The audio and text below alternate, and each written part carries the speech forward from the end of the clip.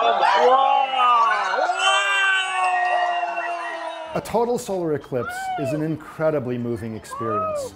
In the continental US, there's going to be an amazing event on August 21st, 2017, a total eclipse of the sun.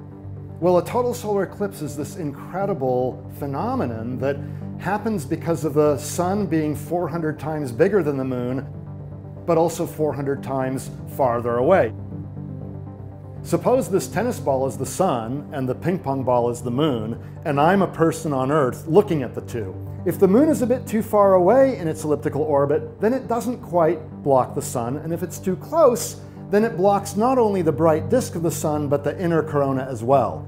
But if I line them up so that the ratio of distances is 2 to 1, that's the same as the ratio of sizes, and then they look the same size in the sky. So the ping pong ball moon blocks the entire tennis ball sun. Nowhere else in the solar system is that the case. So if aliens were to visit our solar system, I claim they should visit Earth at the time and location of a total solar eclipse, and they would leave very happy. Well, the Space Sciences Lab, together with Google and a number of institutions, has decided to document the eclipse over the hour and a half that the shadow crosses the continental US.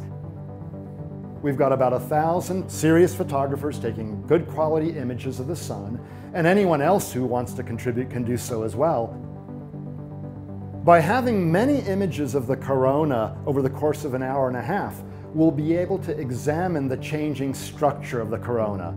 And that's important because the satellites orbiting Earth right now can't monitor changes in the inner corona for technical reasons, but from the ground we can.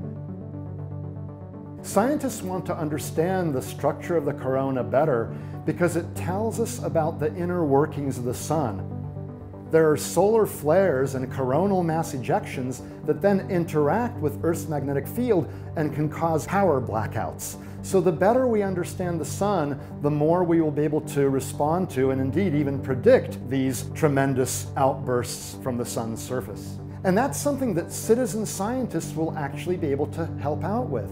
If you don't make an attempt to go to the location where a total solar eclipse is happening, one will visit you roughly every 380 years.